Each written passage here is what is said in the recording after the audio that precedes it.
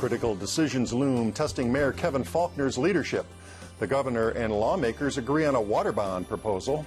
A San Diego freshman makes a big splash in Sacramento. And the rideshare upstart Uber has taxi companies crying foul. I'm Mark Sauer, and the KPBS Roundtable starts now.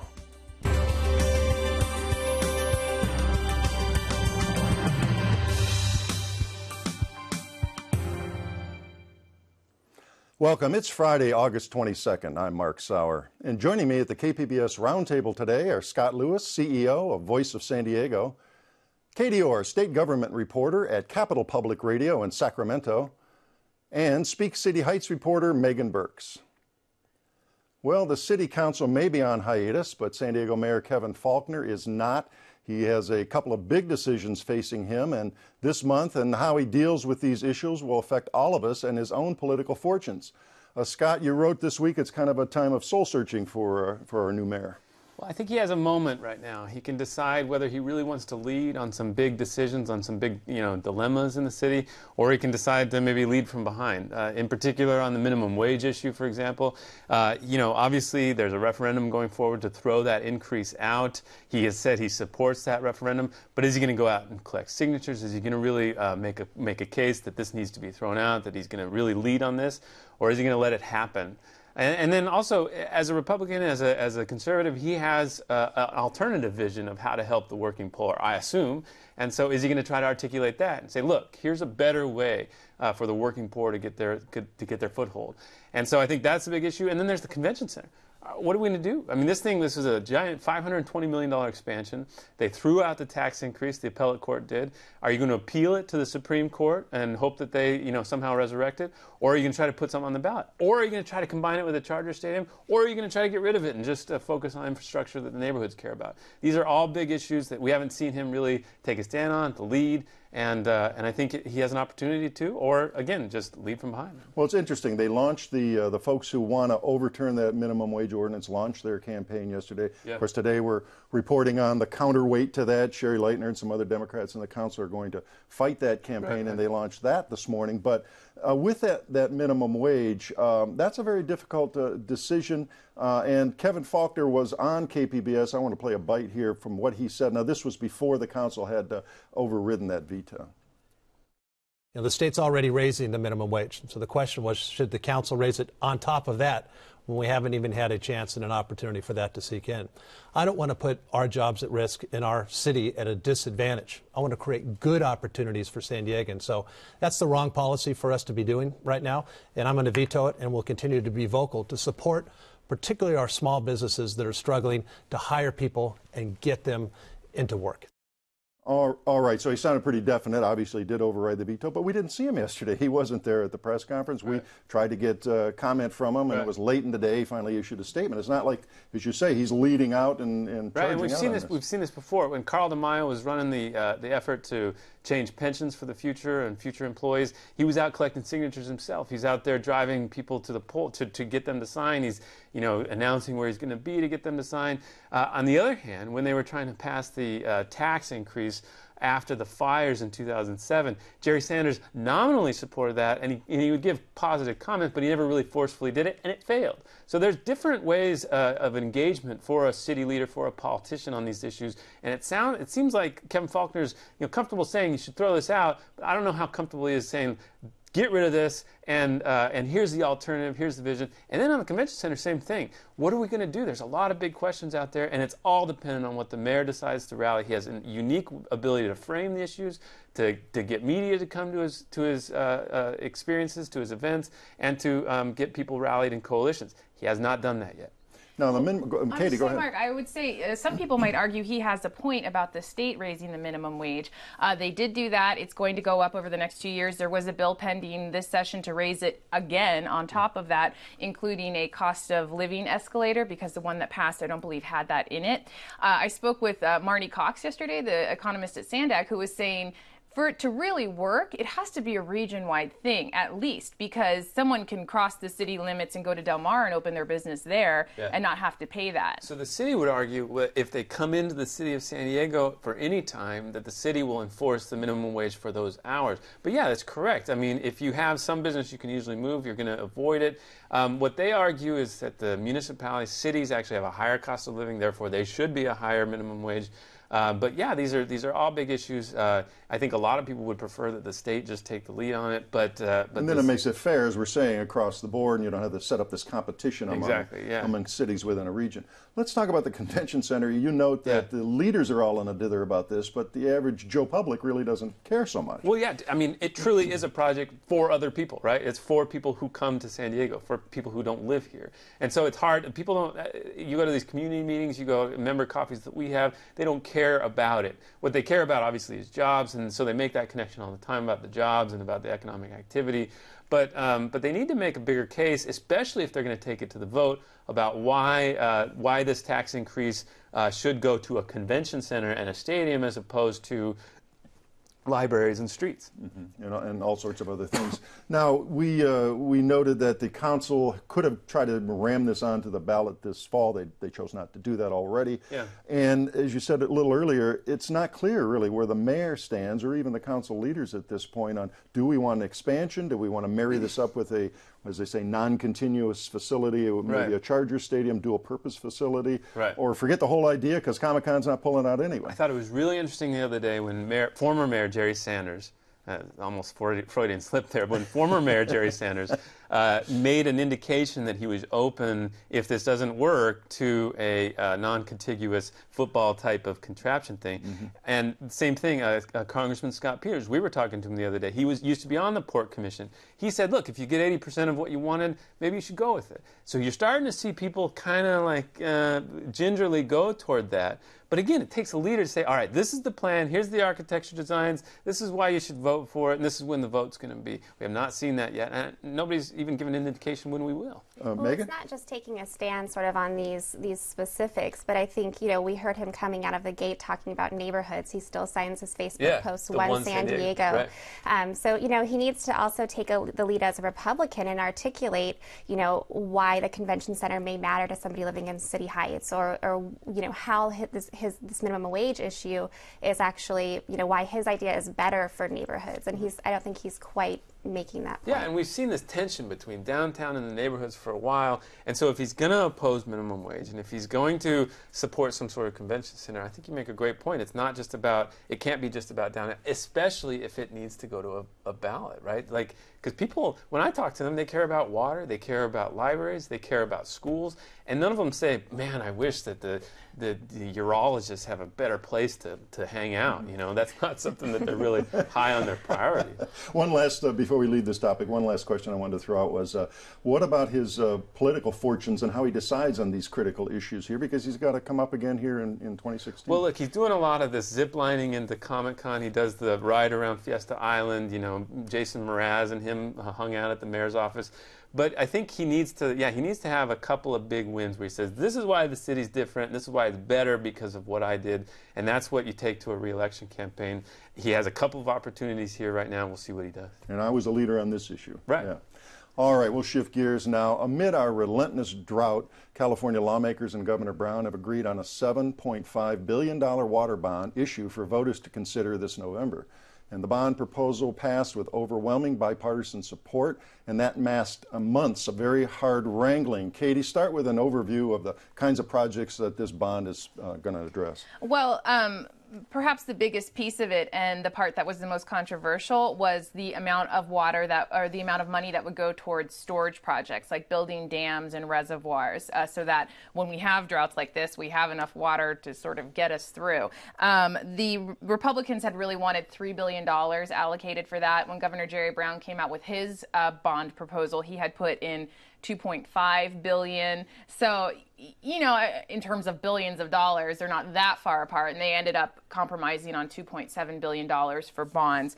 There's going to be $500 million to improve groundwater quality. There's going $1.47 billion to go towards ecosystem protection. So there's a whole list of projects that is going into this bond. Now, Katie, is this a tax increase or is it just an obligation on the government? It's an obligation. They would be taking out these bonds and they would go towards this thing. Of course, $7.5 billion, but interest. So over the years, we're going to end up paying a lot more. But there are a lot of people out there that argue that there's not a better way for the state to spend its money if we need to get through. Which is why the Republicans supported it so much. Exactly, right. And this was really a coalition of people. It didn't always break down on party lines. Representatives from the Central Valley have different thoughts and needs versus representatives from the coastal cities. And so there were those sorts of coalitions. And this was really all of them coming together in like the very last hours. They actually passed a bill that gave them 2 extra days to get it on the ballot.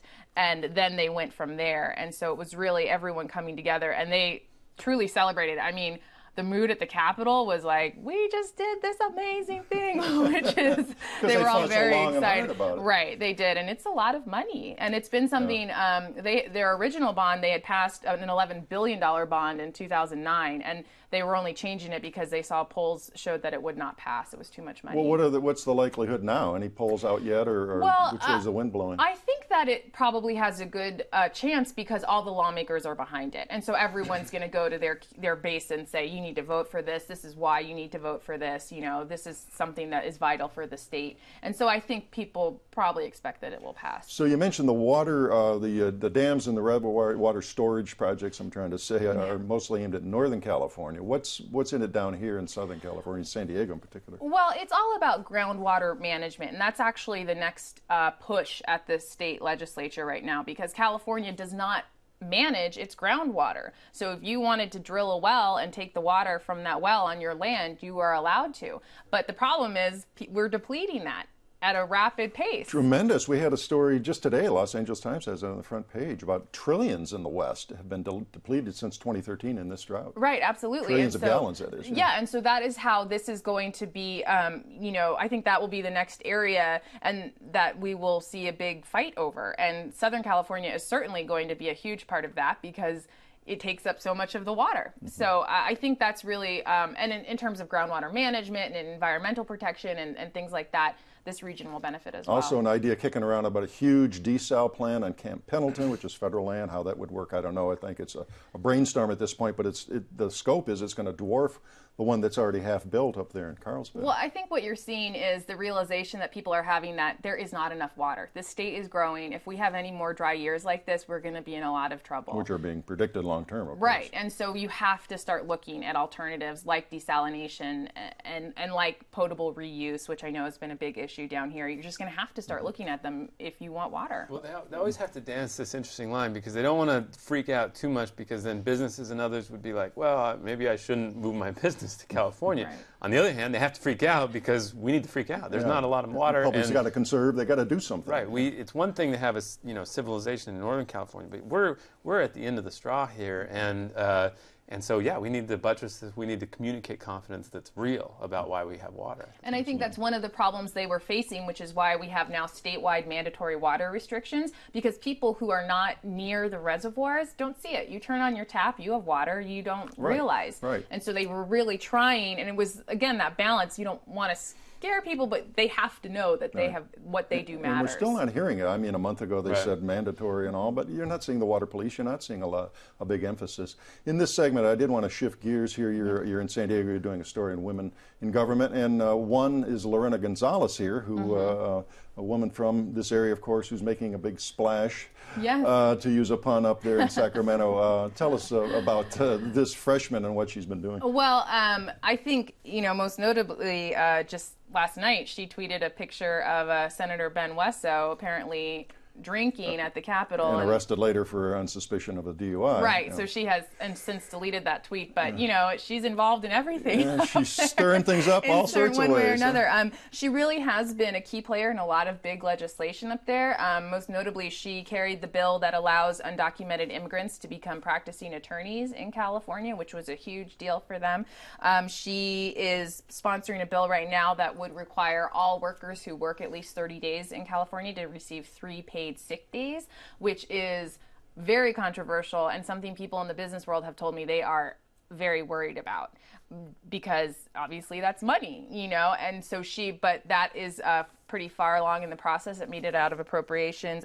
She was sponsoring a bill that would help supplement diapers for women on and families on the CalWORKS program, but that bill did not make it out of the legislature.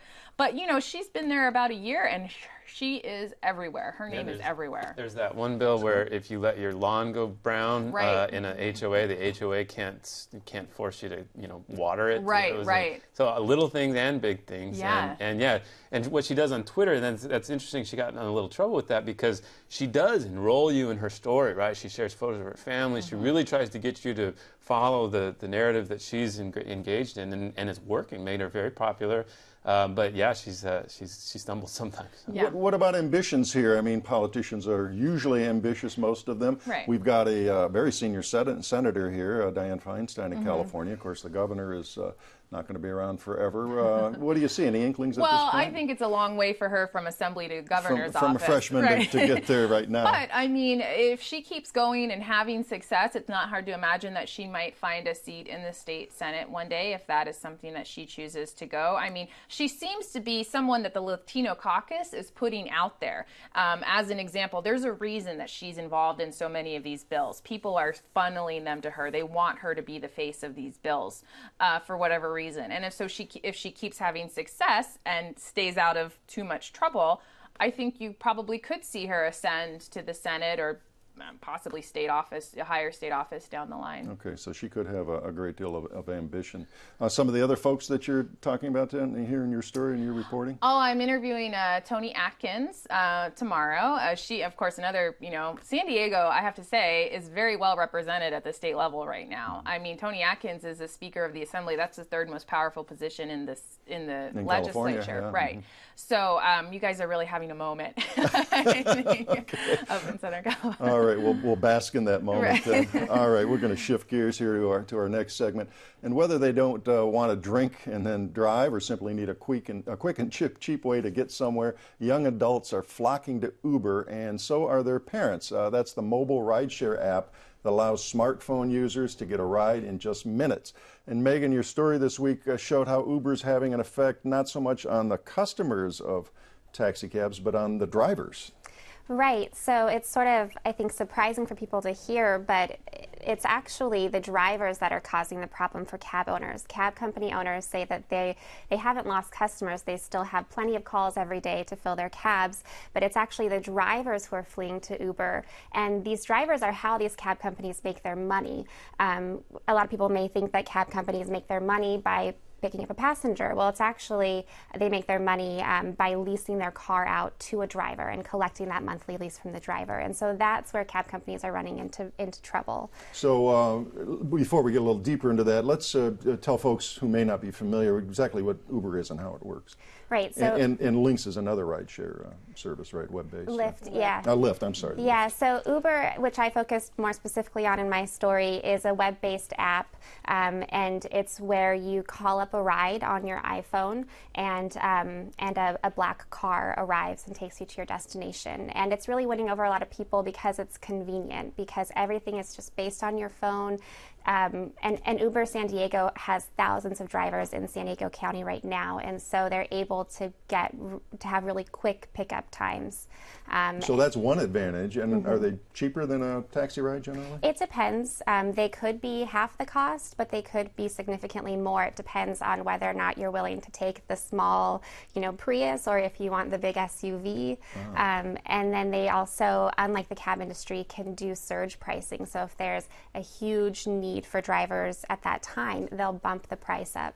Supply and demand. And then there's an accessibility everything, and they're making more parts of the city accessible to people who don't have cars. So I got a comment from somebody who said, look, I used to try to get cabs all the time, but unless you were going to the beach areas or something like that, they wouldn't necessarily be excited about taking you to southeastern San Diego or to these other parts of San Diego. And so what it's really doing is really disrupting the place, but it's also making some areas more accessible. And I think it's fascinating. It's really unveiling the actual business model of taxi cabs that are based on a constrained supply, an artificially constrained supply of these licenses that they have, and then the sort of groups and the mechanics of people who get to buy those licenses and own them and use them. And now the whole state doesn't know what to do about it. Well, yeah, Katie, there's something going on in Sacramento, right? Yeah, that's a good point, because you know, these cars, Uber and Lyft, and the sidecar is one, they don't have the same insurance requirements that taxi cabs have to have. And, you know, they would argue that, well, we're not really I'm not a taxi, I'm just a private person, you know, picking someone up. But there was a situation in San Francisco where an Uber driver who was waiting for a ride hit 3 pedestrians and a little girl died. And so the family is you know, wants to sue Uber, and Uber says, no, he didn't have a passenger, he was not our employee, so we don't have to pay. And so there's a whole like can of worms around regulations that this state is starting to delve into, and Uber and Lyft drivers do not want more regulation on their industry. They rallied at the state capitol. They're trying to beat this insurance bill.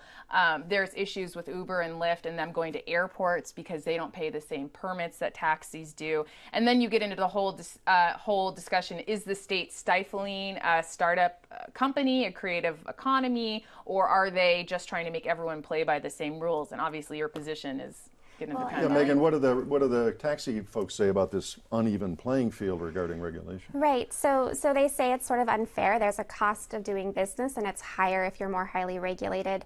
But they're also saying this is about the customers and about public safety. So going back to your access comment, the reason taxis are regulated within the city is they're sort of seen as another piece of the public transit puzzle. And so they actually, I mean, you do get in cabs and maybe you can tell a driver doesn't want to drive you to a certain area, but by law, they're supposed to take you wherever you want to go. They're supposed to drive you if you're a senior. They're supposed to drop you off in that alley if that's where they have to drop you off at. And so the cab companies are saying, you know, we're highly regulated because this service is necessary. We need our service to be sustained, and so regulate these guys to a similar level. When I asked Speaker Tony Atkins, about this, and I think this is going to be the theme going forward, she said, yeah, we do need to consider regulations, but my wife is going to freak out if we cut the service because she uses it so much. And that's what they're going to see all around. It's become so popular that, you know, cutting this off, Uber has a direct connection to this crowd of supporters that it's going to be a really interesting balance that maybe they don't have so often with regulations that don't necessarily affect everyday people like this. It maybe affects a business, maybe huge for the business, but this is very clear and something that people can see. And Uber just sent out an email the other day. It said, call your senator, call your assembly person, and make this happen, or make this, you know, They're stop. saying it's going to kill ride sharing altogether in the state. Well, and that's what I just did a story, and that's where you see the big people rise up so often when it's things that affect them. For gas prices are supposed to go up, possibly could go up in January because of cap and trade rules in the state. And there is a campaign now to call your lawmaker, tell them to, you know, overturn this hidden gas tax, which, you know, it's been in place since 2009 or something. It's not a surprise that it was coming. But when it hits people's wallets like that, that is when lawmakers have to be careful, because if people are angry, you know, it could not be good for them, you know, incumbent or not, Democrat, Republican. People don't like losing things that they use all the time. I wanted to bring up and throw out the idea of the demographic of this. You know, when I was, my daughter's in her 20s, they use Uber all the time. They're not going to drive drunk. They aren't going to take a chance if they're down partying somewhere. And I never thought of paying for a cab when I was their age, but it seems like, you know, these folks don't think about it. They just want to, you know, get to where they're going, and they're willing to pay for it. Yeah, I think, and that's sort of the thing with regulation is, you're right, like the customers won't really recognize everything in the background. They just know that they like this service, they want it to stick around. But it's sort of the same thing when you're leaving a bar or something. I don't think you're thinking about working conditions for Uber drivers versus lease drivers, or thinking about insurance. You're just thinking about getting home. And so there are some people who will still try to flag a cab down, and if they can't, they'll call Uber. But I also spoke with the manager of a bar downtown, and he said, customers used to ask me all the time to call up a cab for them. I don't get those requests anymore because before they even step outside, they're on their phone. I think that's what's different, Mark. I think that you didn't have an iPhone that you could just look at and push a button. You don't have cash. You don't need cash. You don't need anything. You don't have to give a tip. And it almost feels like, I bet you some of them don't even consider the cost, like the way that we might have with cash when we had to deal with that sort of thing. And so the whole dynamic has changed. They've made it so easy, basically, to get a ride somewhere that it's exploded. And now they're starting to do services. They'll go buy diapers for you. They'll go do all kinds of stuff. It's fascinating. It's all about convenience then, right? And not the thinking so much of that. All right, well, I'll tell you, we're going to hear a lot more from that. It's a big business, and it's coming up like crazy, and I know out of Sacramento. And it's great to see you back, Katie, and thanks for being here today. We're going to have to wrap it up. That does wrap up another week of stories at the KPBS Roundtable. I'd like to thank my guest, Scott Lewis, Voice of San Diego, Katie Orr of Capital Public Radio in Sacramento, and Megan Burks of KPBS News. A reminder, all of the stories we discussed today are available on our website, kpbs.org. I'm Mark Sauer. Thanks for joining us today on the Roundtable.